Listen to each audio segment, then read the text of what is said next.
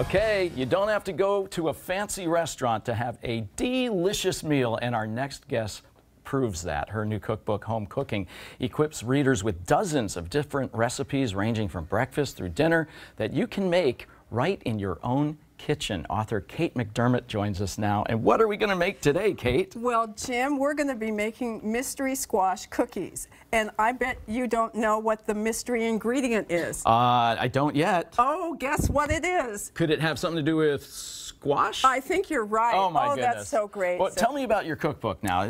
We can find this in your cookbook, right? Absolutely. And it's called Home Cooking? It's called Home Cooking with Kate McDermott.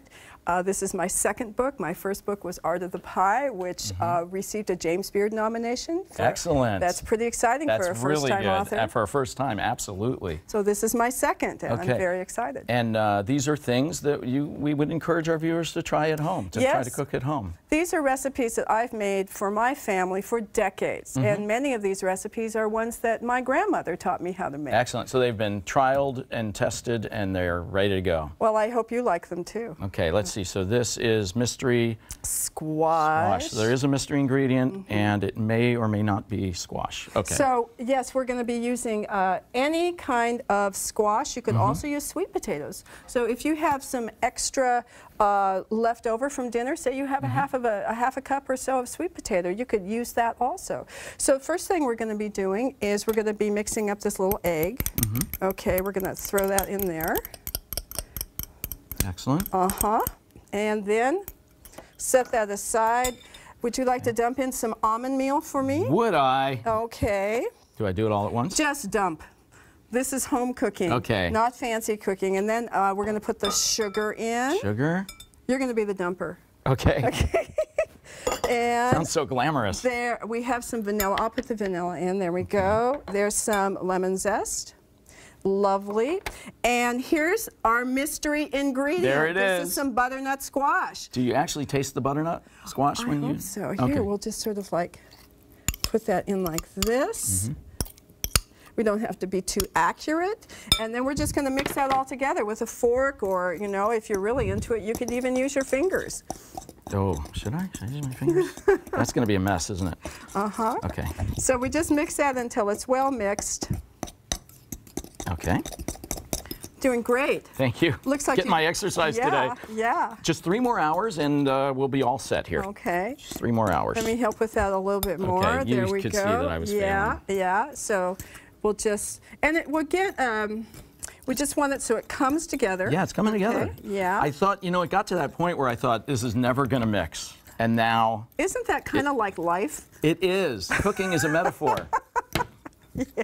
There's always a mystery ingredient in life too, right? Absolutely, yeah. Okay, so this and you is may or may good. not get squashed. You can use these jokes with your friends.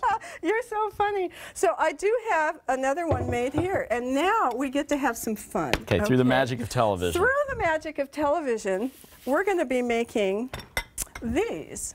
Oh my goodness. Now, so what we'll do is we'll take a little bit of this. Okay. And you can either do this with your fingers or with spoons. We're going to take a little bit, roll it lightly. Just like Play-Doh. Yeah, a very tasty Play-Doh. And then we decide, what do we want to roll it in? Do we want to roll it in sugar? Okay, very good. You're doing great. It's sticking to me. And then we put it on here. A little cooking music. Here we go. There you go. Perfect. Excellent. Or do we want to put it in some coconut? Ooh, oh, I see. We can mix and match here. You can mix and match. Love it. Or maybe you want coconut and chocolate. It really is sticking to my fingers, isn't it? Yeah, you can lick your fingers if you want. Oh, and I would never do that while I'm cooking. Okay. Not while people are watching. I do that at home. Oh, that's good. So those are cashews. Can we just eat it like that? Oh, you could. You could. Really Although good. with egg, we want to make sure that they're Gotta go cooked. wash my hands. Yes, yes. So, and I It's have a fake sink, by the way. That's right. Here, wipe your hands off, Oh, Jim. thank you. Okay. Yeah, just like your mom would say, Jim, let's wipe your handies off now. So then we would fill up our tray, and these go into the oven, and they bake for about 15 to 20 minutes. Through the magic of television, Yes, let's put it in the oven. In the oven, 1, 2, 3, and oh my goodness! voila. Oh, careful, those are hot. Oh, they are. They are. Would you like to try one? I would. That's what this whole thing has been leading up to. Yes. I want to try one. You know what? The texture is amazing. Yeah. They don't. There's a little bit of like a firm, sort of slightly crispy shell. Inside, smooth and creamy and delicious. I'm so glad you think so. I really like these, and one of the things about them is that they're gluten-free, and the only dairy in them, if you consider egg dairy. But there's no butter, there's no milk, so these are wonderful. Wow. And there's You're so kidding. many different. They should taste terrible. Because they're good. They're for missing you. everything, but they're great. They are. What else did you bring for us? Well, I brought some tiny chocolate chippers. These are. These do have flour and butter in them, and I make them really small because they're kind of like addicting, like potato chips. This is evil. They're small enough you can just like pop one in your mouth and forget about Do it. you think I should leave them for you? You make them bigger. And then I brought my my favorite Pie Cottage scones, which my little home in Port Angeles, Washington is called Pie Cottage. And then just because I do more things than baking, I brought some potato salad, which is awfully fun for picnics or for lunch or just to eat out of the refrigerator. We never do that though, do you? Nice. Is there a secret to your potato salad? Yes. What is it? I'm not sure. It's a secret. It's a secret.